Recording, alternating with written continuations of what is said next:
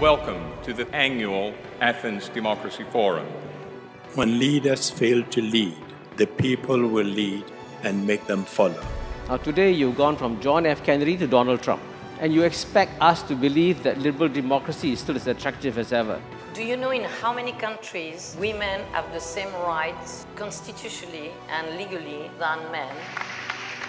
Does democracy deliver what it said it would deliver? People do not want to just be voting. They also want to be able to influence policy. I've been involved with the forum since the very beginning. The key to its success is having it in the birthplace of democracy, which inspires people to think about these issues in the most profound way possible.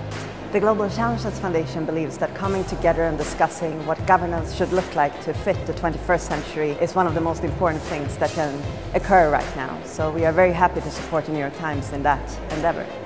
So anything that allows discussion of these issues, that allows us to explore solutions, well, that's a good thing, and that's why we believe in supporting it. Freedom of speech, freedom to be associated with anyone, any ideas. Without that kind of protection, human society can be really evil.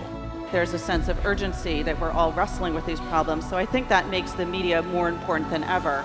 The President of the United States is lying 2 or 3 times a day, and anybody who thinks that a culture can remain immune to that, I think is wrong.